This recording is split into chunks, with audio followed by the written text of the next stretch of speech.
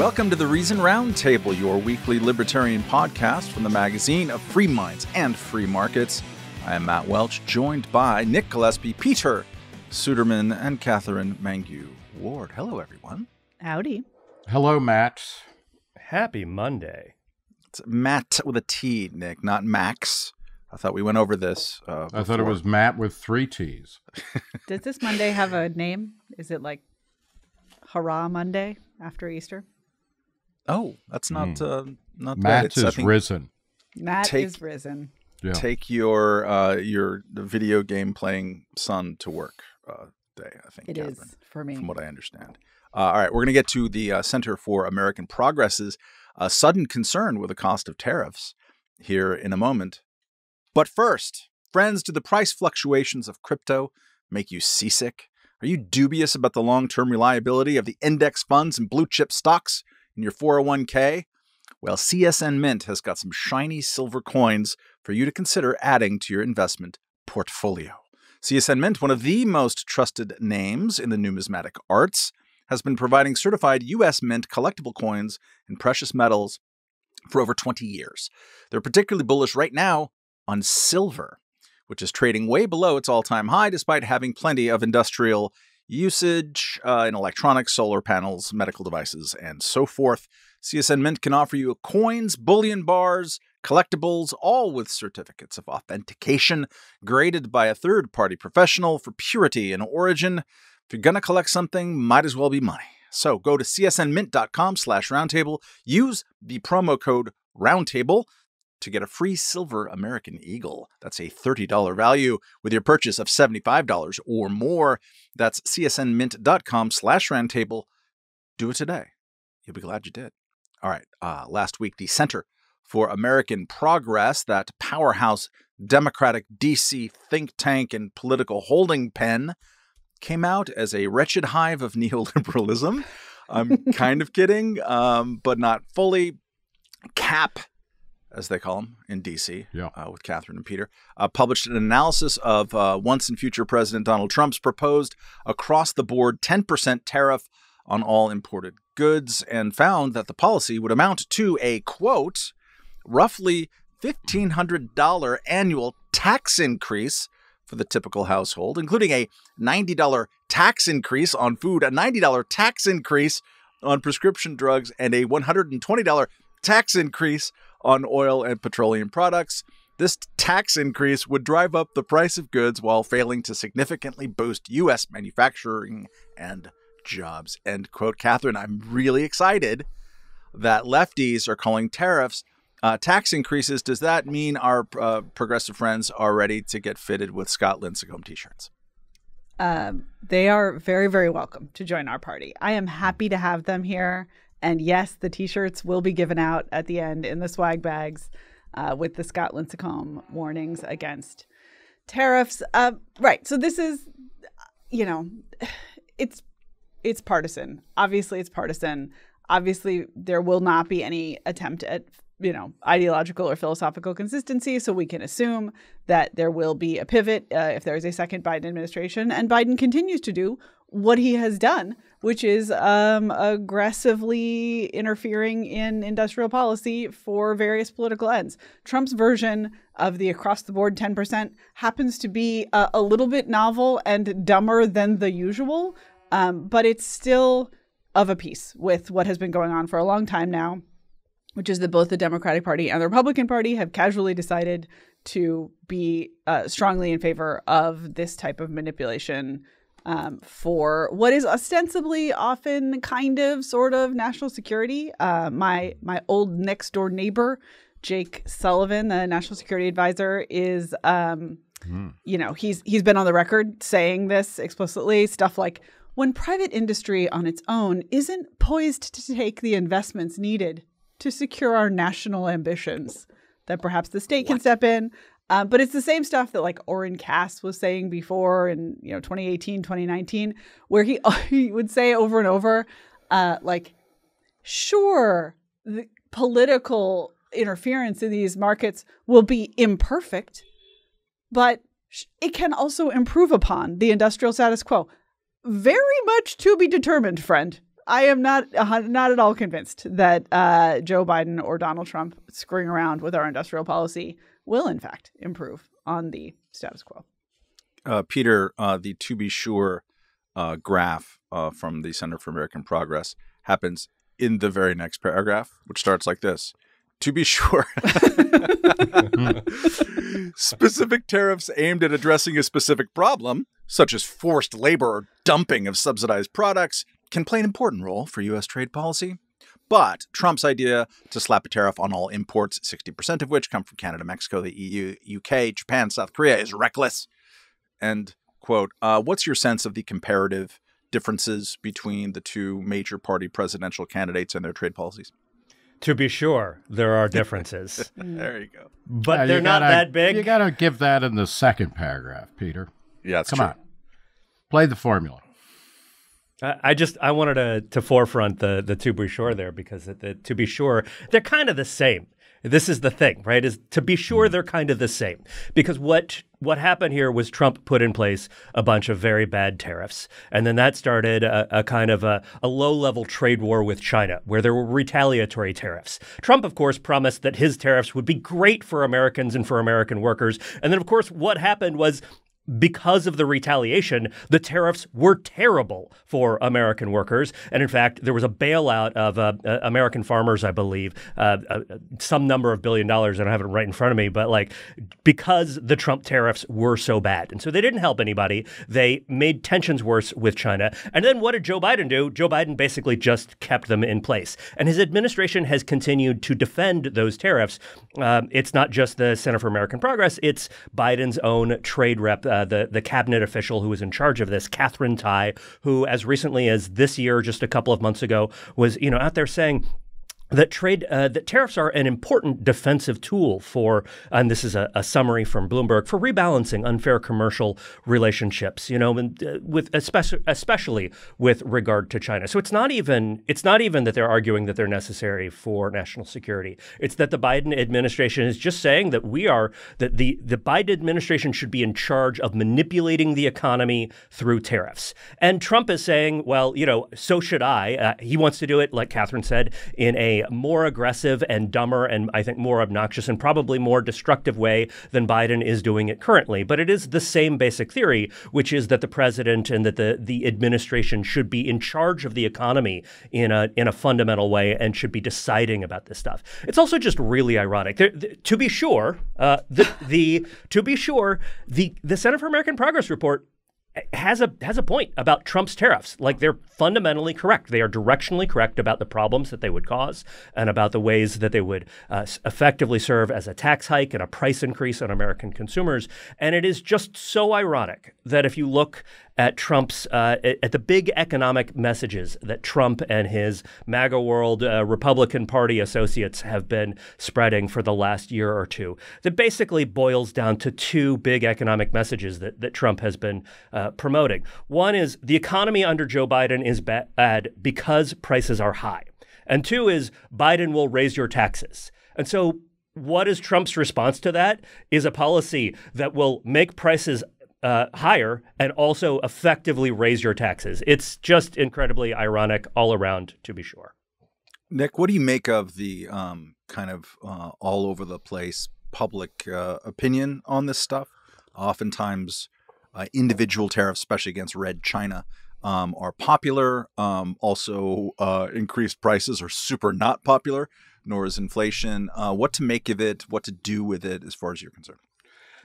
One thing that's important to remember is that Trump also put tariffs on the EU, as well as Canada and a couple of other countries and Mexico, or was trying to do so. Although then he did sign a new deal with Canada and Mexico. But it's not just that. Matt, the most fascinating thing about free trade as a kind of political football and everything like that, as far as I'm concerned, is that according to Gallup in 2020, 79% of Americans said that they thought free trade was good for America, and that's like an all-time high. During the heyday right after NAFTA was passed and things like that in the late 90s, early 2000s, it was only about 55%. And as it stands now, Gallup says it's like 61% of Americans are in favor of free trade, which is still much higher than it was 20 years ago. So we're actually weirdly in an era where Americans are on board with the idea that free trade is pretty good. This is another instance where they don't have any way of expressing that politically, because you have two parties that are talking about increasing tariffs or commanding, directing the economy in various ways. The one thing that you can say for sure about Donald Trump is that he has turned the Republican Party into a party against free trade. Again, going to Gallup, in 2022, only 44% of Republicans said that they thought that free trade was an opportunity to help the American economy by increasing exports. The number of Democrats who believe that was 72%. So you've seen this actual significant change, and it's hard for us to kind of grasp or take seriously, because for all of our lifetimes put together, added up and then, on top of one another, the Republican Party has always been the party of free trade, but it is not the party of free trade anymore. And yet Americans are in favor of free trade, but we cannot express that through a vote for either of the major party presidential candidates. And I think one of the things that we need to get back to is, really making basic arguments about why free trade is good and why free trade is beneficial. And, a lot of stuff, a lot of the things that get tariffs slapped on them are things like aluminum and steel. And both Trump and Biden have talked about wanting to bring manufacturing of that back home. But there's a fundamental economic mistake there, which is that aluminum and steel are inputs in a lot of higher value products that Americans produce here, including things like cars and car parts and other types of kind of materials that get finished here. And, the argument against slapping huge tariffs on steel and aluminum is that a very small percentage of the American workforce is making those things here, but so many other industries depend on them. It's like saying we want to protect a small industry that will jack up the prices on everything else. And I think getting those kinds of basic economic arguments, which I think we had won when NAFTA was being passed and when the WTO was being debated and things like that, we've got to get back to making those arguments, because people understand it, but our understanding of why free trade is a good thing needs to be constantly refreshed and updated. Katherine, I'm reminded with Nick talking about that of the famous Al Gore-Ross Perot debate, right? Yep. Over on Larry King. On Larry King Live. Dubuque, hello! About that. And that was a moment when third way Democrats were leading the charge of neoliberalism and such like back then. If you go and look back at all the State of the Union addresses, which I do sometimes, you'll see discussion by American presidents from both parties constantly about how we needed to complete the Doha round or whatever, the Paraguay round of GATT, or the precursors to the WTO. It was understood for many decades to be fundamental to American policy, to be the leader of the global tariff reduction regime as part of a way to build up the strength of the sort of free and democratic West. Don't really see that much anymore. Can you talk a little bit about the part of the Scott Lincecum t-shirt that warns about what happens between countries when we are in a tariff raising posture as opposed to a global tariff reduction posture? Yeah, I mean, I think, this era that you're describing of the U.S. leading the way in reducing tariffs and just kind of opening up trade, whether through kind of multi-party trade agreements or bilaterally, it's true. There used to be just kind of in the laundry list of the State of the Union, there used to be always a hey, just a reminder that we're still trying to finish the paperwork on whatever trade agreement is pending. That is the reason that people say libertarians have been in charge for too long. That, I think the most charitable interpretation of that weird sentiment that pops up sometimes when we libertarians are getting squashed between the two sides of the horseshoe is that our argument for the power of trade was ascendant for a long time in a kind of moderately bipartisan way, and of course the Scott Lincecum t-shirt reminds us that tariffs not only impose immense economic costs, but also fail to achieve their primary policy aims and foster political dysfunction along the way. I have it in gray. It's a very nice, it looks nice in gray. Is it a gray wash, like a washed gray? No, Distressed? it's you know, it's got a nice, it's a more of a saturated gray. I've got it in a see-through black mesh. Oh God, Really, Yeah. please erase my memory. So the V-neck. the political dysfunction part of this is real. Like there is just an absolutely this kind of like playground sense of fairness that happens when we stop moving toward openness and toward more trade, and we start saying, oh well, we're going to impose costs on imports from a particular nation to punish them for being bad or whatever it is. This has a natural result, which is retaliatory political dysfunction, and we're just going to see a lot more of that. So much of this gets snuck into political discourse under the guise of being good for Americans.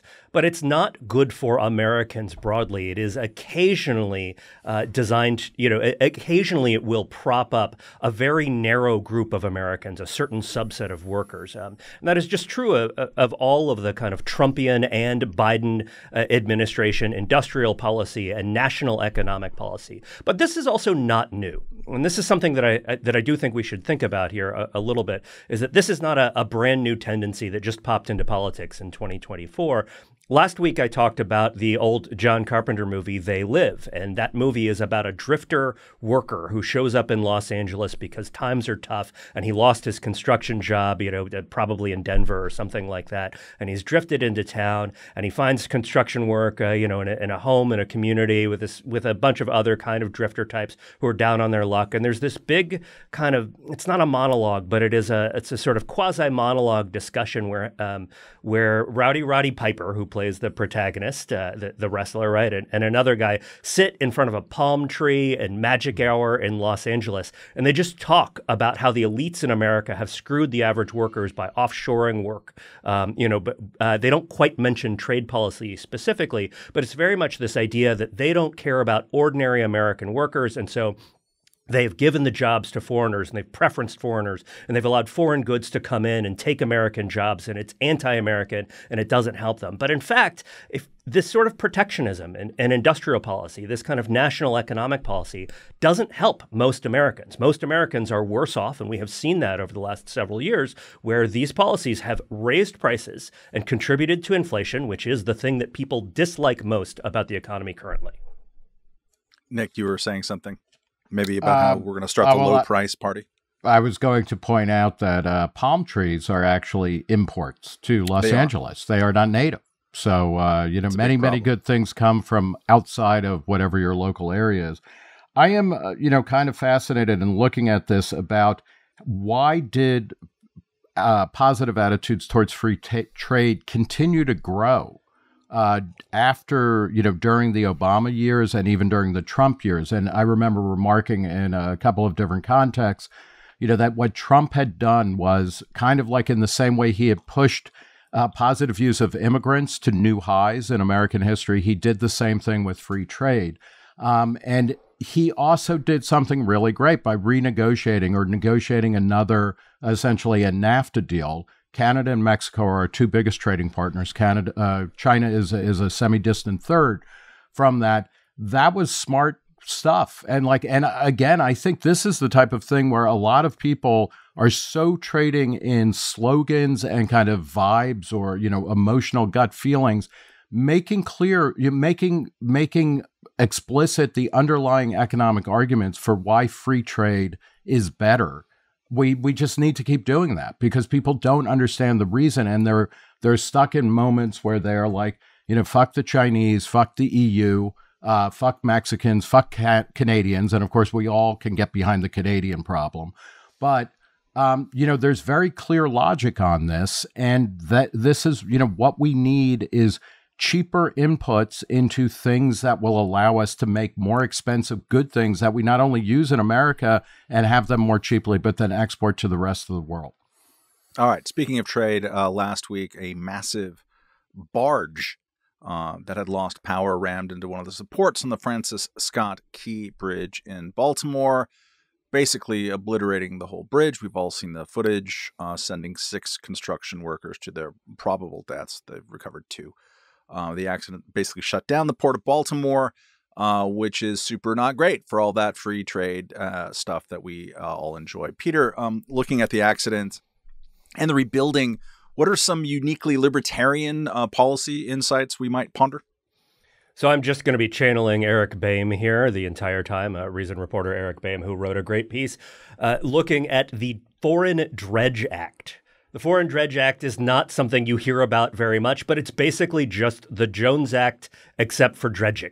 It says that if you're going to do dredge work in a harbor, you have to be an American company. And this was a protectionist law passed around the early 1900s designed to protect American industries. What has it done? It has made Americans worse off in a bunch of ways. So because you are restricting the supply of labor, that just means that there are fewer companies, fewer workers that you can contract with. The labor supply is just not there. But the other thing is, by shielding American companies from competition, what they've done is they've ensured that American companies have not kept up with the times.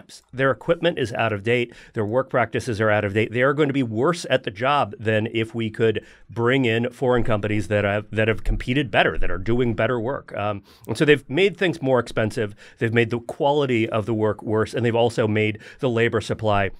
This law has also made the labor supply smaller, which is not great when you have a real crisis like this. It's not great all the time, though. And this is, I think, sort of one of the problems is it's unfortunate. It's unfortunate that the bridge collapsed, but it's also unfortunate that we have to wait until a bridge collapses to start talking about things like repealing the Foreign Dredge Act. These policies are bad and destructive all the time. It's just that they are particularly bad and destructive in times of crisis. Katherine, what is something that occurred to your robot libertarian brain watching that bridge go down? Well, I wouldn't say that this occurred in the moment that the bridge went down, but immediately after, the folks who died or who have been lost from the bridge, I think it's worth talking about those guys for a minute because those were foreign workers. So I guess not dredgers because that's probably illegal. I'm sure actually they can employ foreign nationals. I don't know. But the workers who were on the bridge at the time of the collapse were from El Salvador and Guatemala and Honduras and Mexico, and they were doing a hard job. They were, filling potholes. They were doing repair work on the bridge, and just a really, really classic example of exactly what I think motivates me to be pro-immigration. These are guys who had families.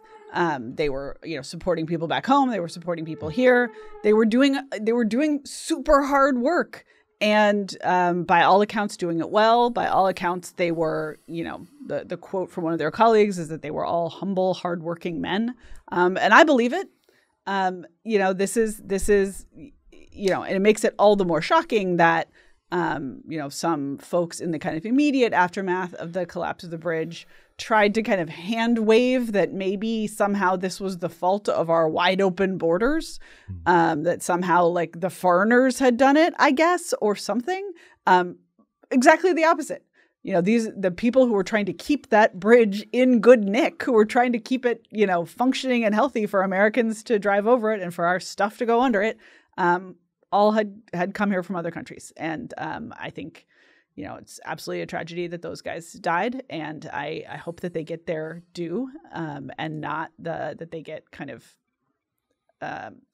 scapegoated along with their fellow immigrants for anything that goes wrong. Nick, you saw some of that scapegoating on television, I understand.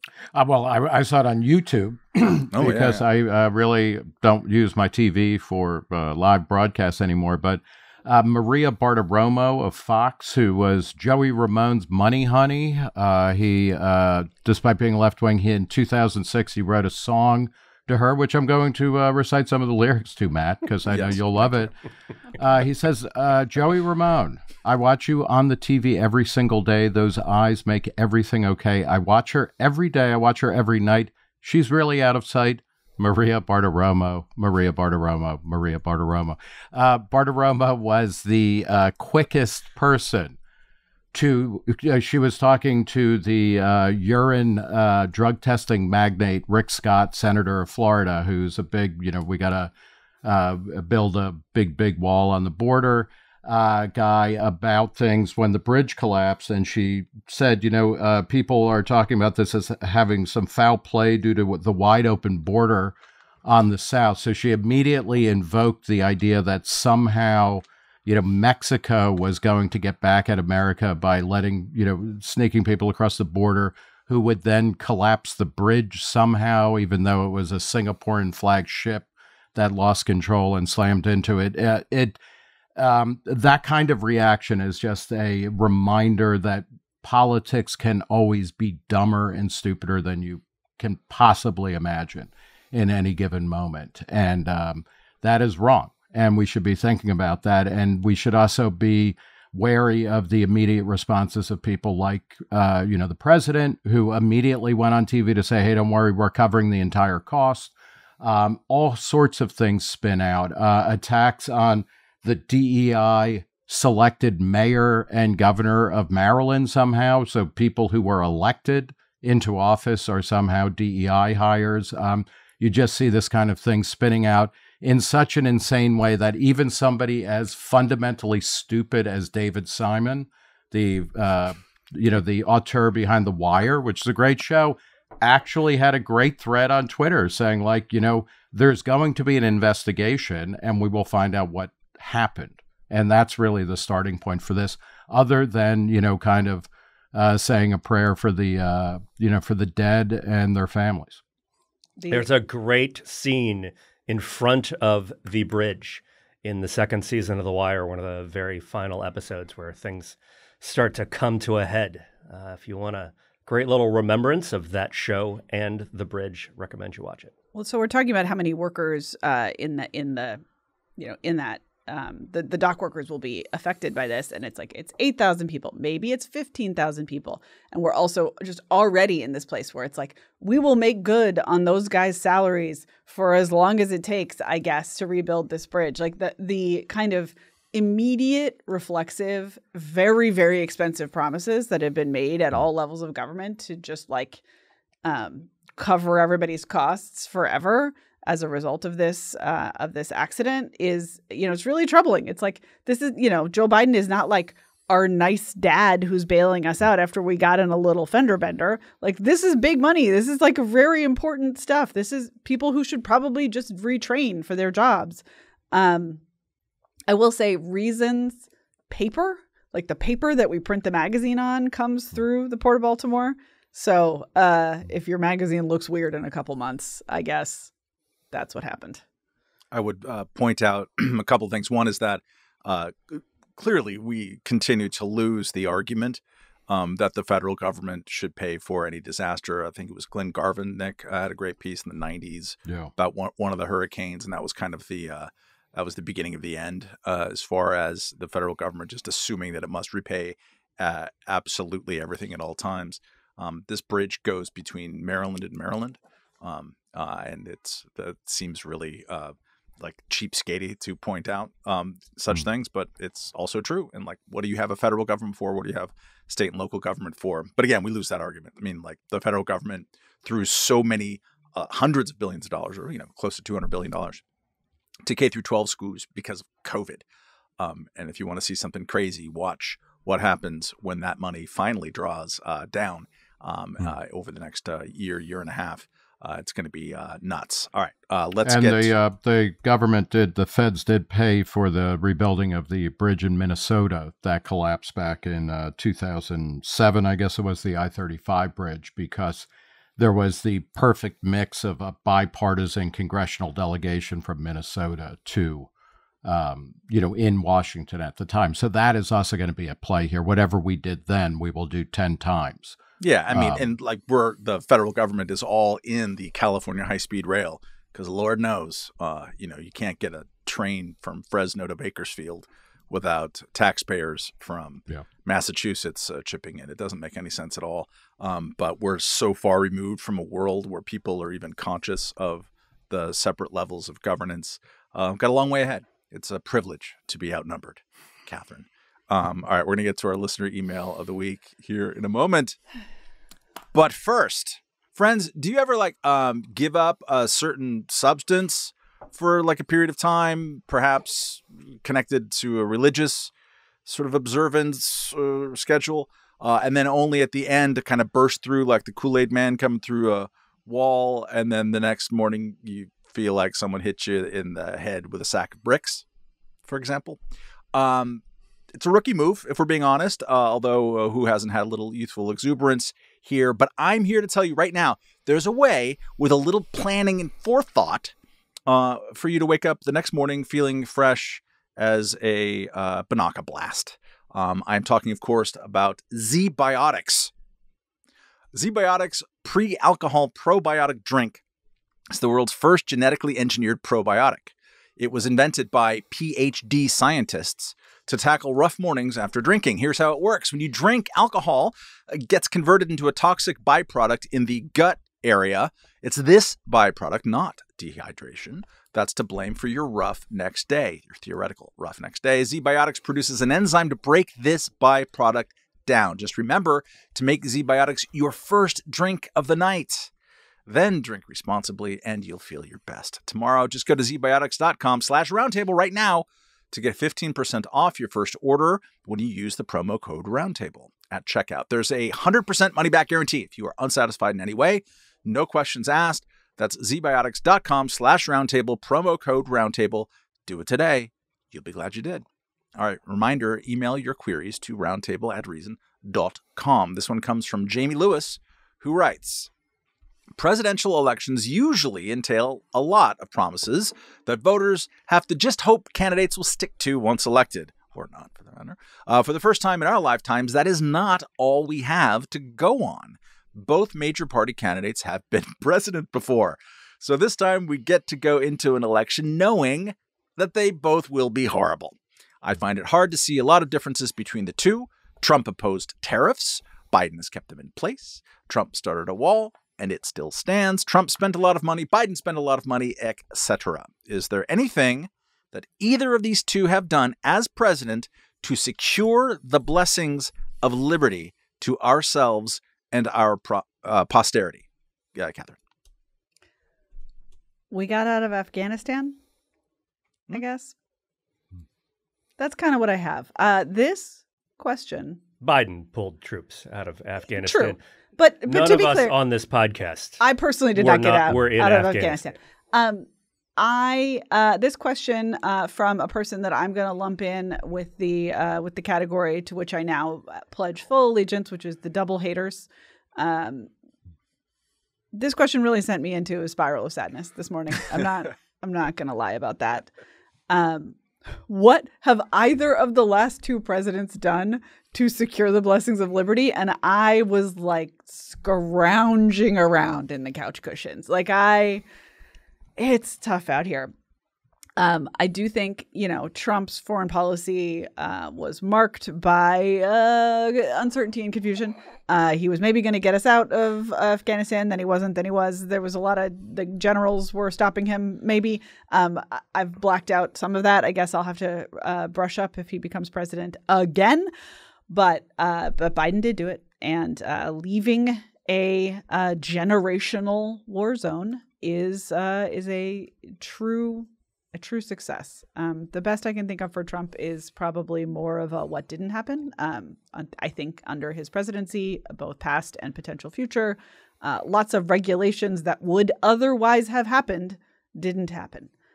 We can't get in the time machine and see what regulations those would have been, but I do think it is broadly true that there are just a bunch of categories where through a combination of principle and inattention, Trump left people alone in a productive way. There's a strand of the multiverse with a lot more regulations. It's just that movie hasn't been made yet.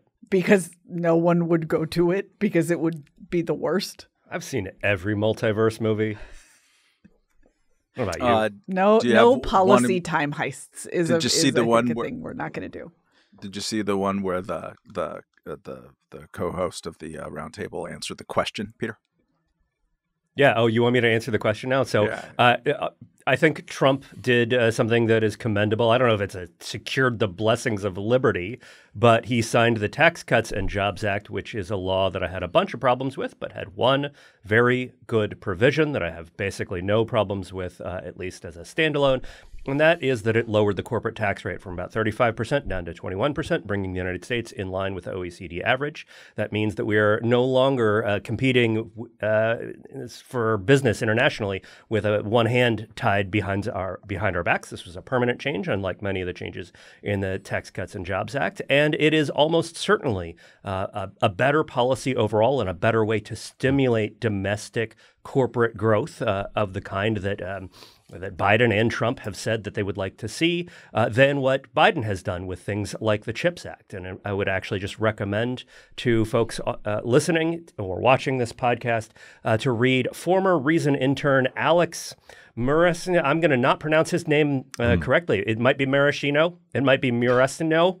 Natalie Dalzicki, one of my fellow editors, suggested maraschino this morning. And because that is a cocktail ingredient, we're going to go with Alex Maraschino. Alex, I'm sorry. But he wrote a great piece for the Tax Foundation comparing the corporate tax cuts in the TCJA with Biden's approach to subsidizing specific corporations and specific projects directly via the Inflation Reduction Act and the CHIPS and Science Act, and makes a pretty good case that the Trump approach is better and is going to be better overall for the economy because it's just a straightforward supply-side approach that doesn't pick winners. It just says if you're doing good stuff, then this is available to you, and it's going to go to everybody, rather than the government trying to say, oh, this company and this corporation and this project and this manufacturing hub, we're going to invest this number of billions directly right there. That's a bad idea. Trump didn't do it, and it is to his credit, even if I have mixed feelings about the bill as a whole.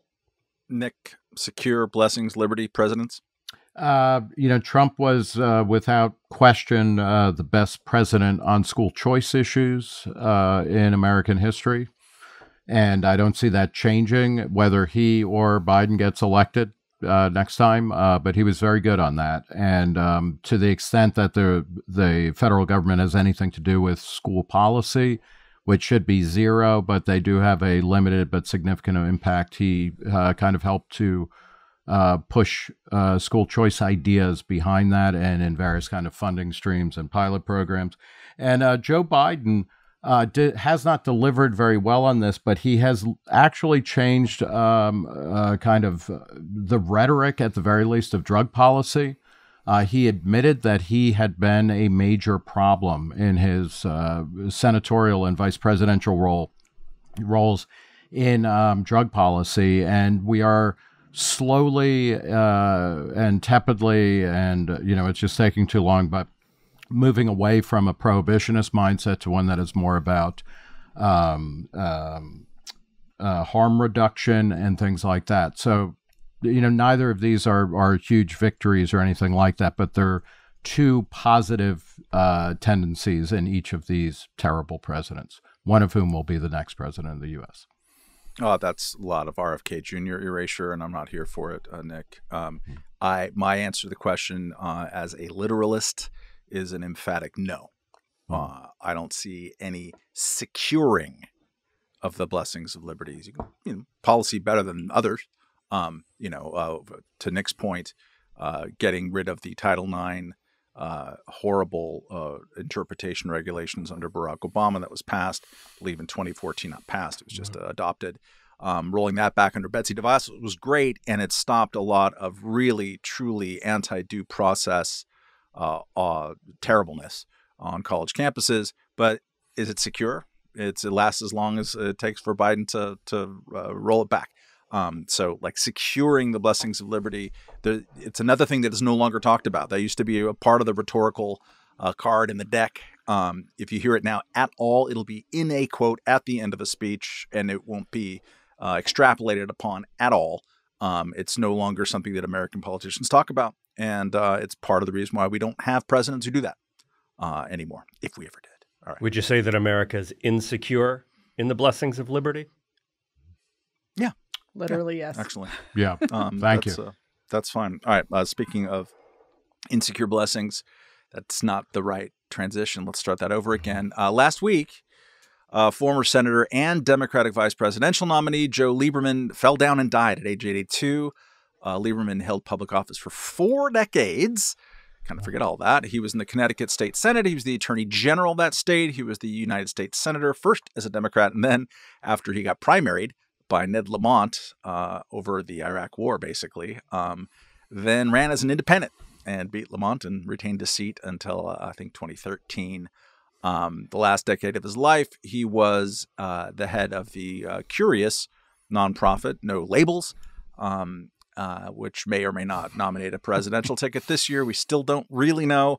There's been a lot of chatter that I've seen, at least, to the effect of that Lieberman's passing is part of the end of an era. Nick, what's one thing we can say about that era and of old Joe's role in it?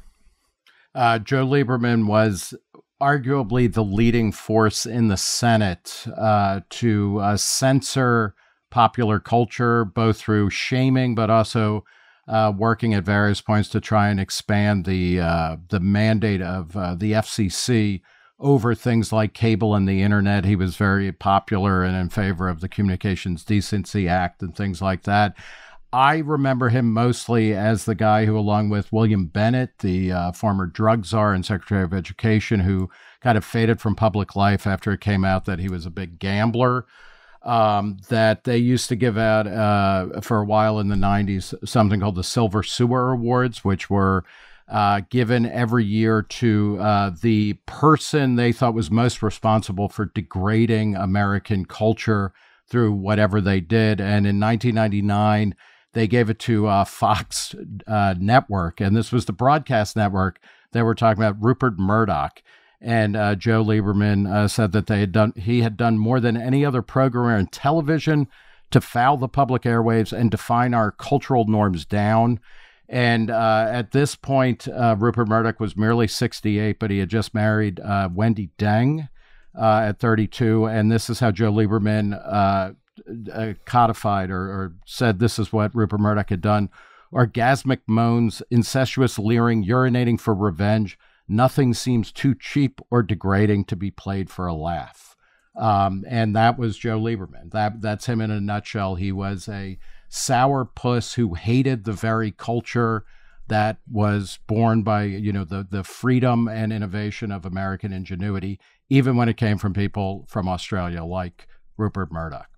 I just am very excited about the concept of urinating for revenge. That's from that was from a short-lived Fox program whose name I'm forgetting that starred Jay Moore, the long-forgotten comic, who played like an aggressive sports agent because it was somehow tied into his small role in Jerry Maguire. But there was not an uncouth word that had been uttered in music or TV or movies that could go unnoticed by Joe Lieberman. Peter, I'm sure you didn't unnotice Vinegar Joe's work on video games. Talk about that. Yeah, Lieberman was the great congressional scourge of the video game industry starting in the early 1990s with a pretty famous, or infamous, I should say, hearing on video games in 1993. Among the video games that were included were Mortal Kombat, which is a franchise that is still going today, and also Night Trap. And this is the one that people always forget about because no one had played Night Trap. Okay, not literally 0 people. That is an exaggeration. But no one had played Night Trap.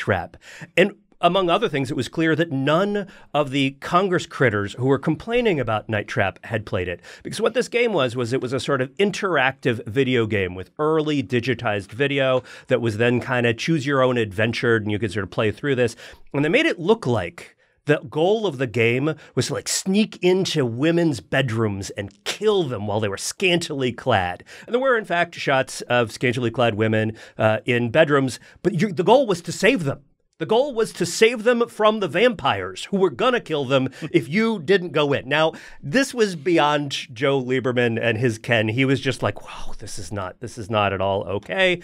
And he showed on the congressional floor, he showed video of early Mortal Kombat gameplay, which included, of course, in the original, the Mortal Kombat series is known for pretty bloody, sort of comically gory kill moves called fatalities at the end, right? You rip people's hearts out, or like grab their skull and like rip it off their body, and then there's like a spine still hanging down. It's kind of ridiculous. It's kind of gross. This is what the series is known for. It's absolutely a juvenile and adolescent and designed to provoke. But Joe Lieberman took the bait very much, and then what happened as a result of this that I think is kind of funny that people forget about is that as the Mortal Kombat games became a franchise, they didn't just keep the fatalities in place. The second game in particular had finishing moves that were really friendly. Like you could do like hearts and bunnies to people, and these were called friendtalities or friendship moves or something like this. And this was explicitly in reaction to Joe Lieberman. So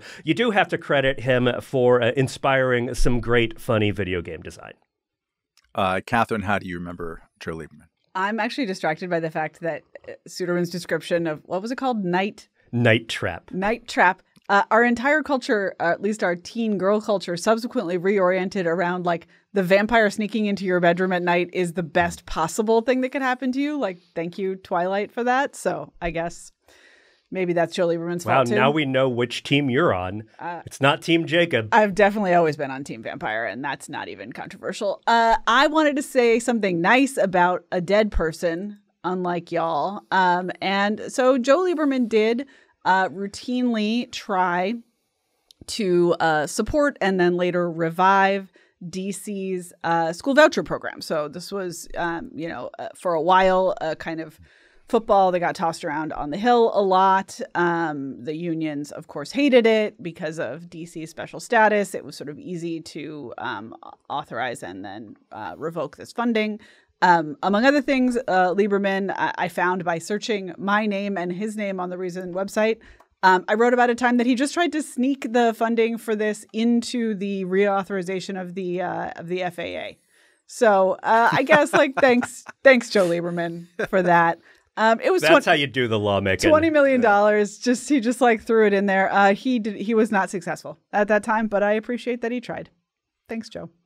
If you want a nice remembrance of him, I would recommend John Podoritz's remembrance at Commentary. Podoritz was a personal friend and speaks to the way that Lieberman was, by all accounts, a likable and decent person in private life, and also had a little bit of a sense of humor about his own reputation. At a wedding for, I believe, his daughter, I might be messing that up, but for a child, I believe, he gave a speech in which he promised that he would give them an earmark, which is pretty funny. I would anti-recommend a piece I haven't even read, but Nick showed to me on Slack just before we started, by Mark McKinnon, the hat-wearing political centrist, in Vanity Fair, saying Joe Lieberman was the best of them, and there's not a close second. An appreciation by a fellow political centrist. And sorry to be a jerk, but Mark McKinnon's political centrism is not my flavor. One thing that Joe Lieberman did do as part of No Labels and as a senator for a long time, and this is pretty consistent with this kind of fading brand of muscular centrism, is that at least he talked, and No Labels talked a lot about the need to reform entitlements, that entitlements spending, mandatory spending, on Social Security and Medicare, Medicaid is a problem, and this demographic problem needs to be addressed and fixed. Again, to the theme of old-timey stuff that people no longer even pretend to care about. At least he pretended, and I think he actually did care about that. The two other things about him. One is just that he's 82. He fell over. He died. It's a reminder that our olds, my dad, 1 year ago, and he's 85 now, fell over, and it was pretty bad. They're touch and go. People in their 80s fall and hurt themselves. And we're nominating two pretty old guys who will be president if they live that long in their 80s. One of them already is. So just to, Joe Lieberman was hale as these things go 2 weeks ago. And then the other is that there's this brand of kind of alternative history making that people engage in sometimes about the John McCain campaign in 2008, which I covered a little bit.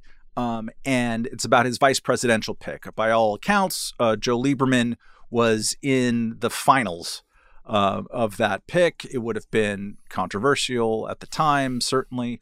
And it ended up being Sarah Palin instead. I think there's a there's a category of people who think like, oh, we could have had a completely different politics because once we had Sarah Palin, then this new kind of showy, glitzy and shallow populism on the right became ascendant, and that was a bad thing. I don't think, and I don't know, but at all, but I don't think that Lieberman was ever really a strong candidate to be. McCain in his final book talked about that was his biggest regret of that campaign. But I don't think that he would have nominated him. But I also don't think that even if he had, it would have changed much, except that he would have lost by more, because there would have been a lot of people in the Republican Party in the base who already didn't trust McCain very much at all, who wouldn't very, very happy with having a lifelong Democrat there. And also wouldn't have stopped the tide of Republican kind of showbiz populism either. I'm a firm believer of the demand side of American politics being as much, if not more, of the problem, or at least a driver of the problems. So that's all I have to say about Joe Lieberman, R.I.P., and so forth. Let's go to our end of podcast, what we've all been consuming in the cultural arena. Nick, why don't you lead us off? Yeah, I read a new book by Lisa Sellen Davis, who's a journalist and author who before this wrote a book called Tomboy, which was an interesting exploration of the intersection of tomboys, of growing up a tomboy, having a daughter who was kind of a tomboy, and interests or issues about trans childhood and things like that. The new book is called Housewife: Why Women Still Do It All and What to Do Instead. It's an interesting cultural history of the concept of housewife. A Reason staffer, Liz Wolfe, appears in this book under a fake name. Anybody who's interested will be able to figure it out, I think. But it's an interesting cultural history of the concept of housewife, particularly in its kind of post-World War II phenomenon. I found that part of the book very interesting. Her policy prescriptions, including the fact that the idea that women still do it all. I don't particularly agree with her analysis, in the first case, but then her policy prescriptions veer very far away from anything that would be, remotely libertarian. She's not a libertarian and doesn't pretend to be one. So that's kind of interesting to run through those policy proposals and see which one of them are gaining ground or are publicly or popularly, or popular among the average American. But I recommend Housewife: Why Women Still Do It All and What to Do Instead, especially as an interesting kind of conception of why we think we have the gender roles, or why we have the kind of pre-existing gender roles that we do in marriages. Katherine, what did you consume? I played a board game, and I'm going to recommend it to you guys. It's been a while since I've rolled up here with a board game recommendation, and I'm sorry for those of you that were depending on me, all two of you. This board game is called Wavelength, and it is absolutely delightful. The selling point of this board game, I think, for many people is it takes literally 30 seconds to figure out how to play it. So if you are a person that's like, hey, I might theoretically be open to playing a game after dinner with my friends or family. But if you start handing out 14 different kinds of cards and 17 different kinds of tokens, and you're making a map on the table and that stresses you out, this is the opposite of that. And it is the concept of the game is that you get a dichotomy. So overrated, underrated, dangerous job, safe job, talent, skill, whatever. And then you have a kind of dial that you turn. And you have to try and name something on that spectrum in a particular place, and then other people guess. So dangerous job, safe job. If the needle is all the way toward dangerous job, I might say assassin. And then the other people have to guess how dangerous I think being an assassin is. It's fun. It's one of those games where you have to Wait, you don't have to guess how dangerous assassins are? Yeah, I feel like you have a really good sense. I mean, I can't speak to my off-duty activities and will not admit anything here. But it's one of those games where you have to stare into the eyeballs of the other person and try to figure out what they're thinking, and it's fun. It is part of the great the great golden age of board games that we are still experiencing. We talk a lot about the golden age of television and video games and all kinds of other stuff, but board games are just as awesome right now. So Wavelength for your after dinner short game, low stress needs.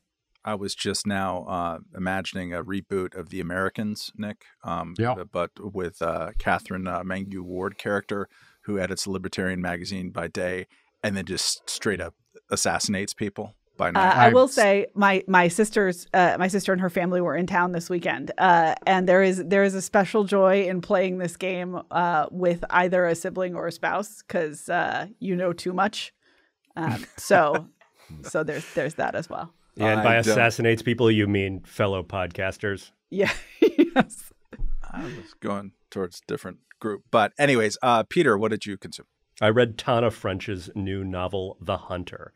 It is excellent. It's just so satisfying and engrossing in so many ways. Like all of her novels, it is a crime story. This one is set in a small town in Ireland, and it is about the ways in which thick communities, small towns in which everyone knows each other and relies on each other. There's something wonderful about those communities, and they have clear benefits.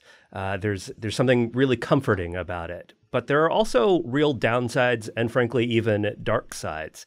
And those communities can come together for nefarious purposes as well as for good ones. And so this is just a psychologically astute, pleasantly twisty, and pleasurable novel to read. And moreover, I would recommend all of her novels. This is, I believe, her 9th. So if you haven't read any Tana French novels, start with the first. You will plow through them. They are just an absolute delight. They're all crime thrillers, mostly murder mysteries, especially the first 6. I think along with Neil Stephenson at this point, she is probably my favorite working novelist. I engaged in a suitor-tastic cultural activity on Friday here. I was gifted a VIP tour of a distillery, the Kings County Distillery here in Brooklyn, New York. Nice. It's the first distillery, I believe, in New York City since Prohibition. How about that? It's over in the Brooklyn Navy Yard, right next to Wegmans, Nick. And they have a little gatehouse right as you're driving in that has a sweet bar where they make a whiskey there. Like 5 different grades. Styles of it, and they make only cocktails at that bar using their on the spot made whiskey products. And I had a perfect Manhattan there, and it was accurately named, like absolutely best Manhattan I've ever had in my life. So do you know what makes it perfect? It's like no, tell us. So it's that typically a Manhattan is a combination of whiskey and sweet vermouth and bitters, and with a perfect Manhattan, you take that sweet vermouth portion and you split it half and half with dry vermouth. There we go. I thought it was that you squeezed our former intern, Alex Maraschino, into the drink. Well, that's just for the garnish. It's one of my favorite songs on Led Zeppelin, too. So it was great. They have these, they offer a couple of tours. One is the distillery tour for 45 minutes. Another one's the top shelf distillery tour for 75 minutes. It's a pretty small facility, big copper things and tubes and whatnot and mashes. And they will tell you about the history of Prohibition and New York's unique roles and all this kind of stuff. And also, most importantly, especially if you go with a group of friends, it's always fun just to like measure the volume of the room as you go through the little shot tasting process. Like the first one's like, oh yes, this moonshine variant is quite good, and by the shot number 5, it's like, yeah, the passion. It's really good. And I highly recommend it. Very fun. Good little way to spend time. And if any of you do decide to do that, shoot me an email and I'll tell you about the place where you should go to dinner afterwards to fill What's your email, Matt? I'm publicly available on the internet. You can find me. Matt.Welch. Did they let you dip your hands into the beer well? So some distilleries do this. You have the sour mash that is got to be reduced and distilled, and they've got sort of these giant what they call beer wells. It's not actually beer like we think of beer. It's this sort of corny mush stuff with a sort of layer on top, like as the yeast is sort of doing its work. And they're just these giant, sometimes they can be 10, 12 feet across, and you just put your hand in it because, right, this stuff is going to be heated and sort of recooked and distilled a bunch of times. It's basically impossible to get infected. So, you can cough in it if you want, right? Like, and you just go and you can taste like what this stuff was before it was whiskey, and and taste what the mash bill is like. It's really interesting. Thanks. I hate whiskey now. That description was the worst thing I've ever heard. Yeah. They didn't offer me the opportunity to cough into the mash. But could you like swim across one of the vats then, Matt, or something? No. They do have two little like rescue distillery cats who are crawling around there, and their names are Harold and Maude. Nick, you'll be happy to know. All right, nice. That's all. The early 70s, or was it late 60s? Movie references. Early 70s. We have time for here on who is the director of that? Nick? Hal Ashby. Hal Ashby, thank you. Yeah. I just, sometimes you have to, just to see whether the pop culture forever machine is still working in Nick's brain. It's obviously the Yusuf Islam soundtrack that sells that movie, Matt Welch. Absolutely correct. All right. Thank you for listening this week. We'll be back next week. We're back every week, as far as I can tell, stretching into the multiverse future. Until the court orders are lifted, all of our podcasts, and there's just lots of them, too many to enumerate, exist at reason.com/podcasts. Please go there for that. We also have lots of events that are available at reason.com events. Are there any that you would like to hype in particular, Nick Gillespie?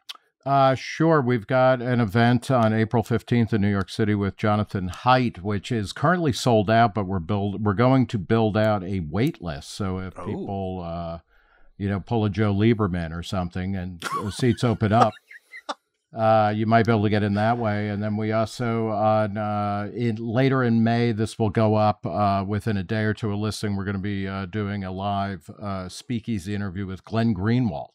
Who will no doubt be throwing more than a few bombshells, but that'll be in late May, May 21st to be exact. But go to reason.com/events or go to Reason's newsletters page, reason.com/newsletters, and sign up for a variety of newsletters there, including the New York City events newsletter. And if you like what we do, you can give us money to do more of it. Reason.com/donate. It's fun. Silver? Does silver work, Matt? Everything. Bit silver is the best. Colloidal silver? I have a lot of colloidal silver I want to unload. It's Y2K. It's vintage now. I got the boots for you. All right. We'll see you next week. Goodbye.